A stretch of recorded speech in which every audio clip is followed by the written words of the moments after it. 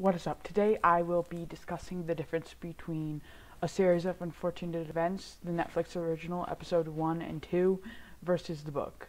So I really liked both of them, and I would suggest you to probably read the book first because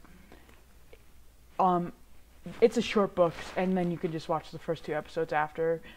And I noticed that in the show they show a lot more of Count Olaf, and like they wouldn't be showing in the book what Count Olaf is doing alone. Like the Baudelaires would have to be there. So I would probably suggest you to read the books first. So subscribe, like, thanks for watching, and I'll see you soon for a new video. Peace.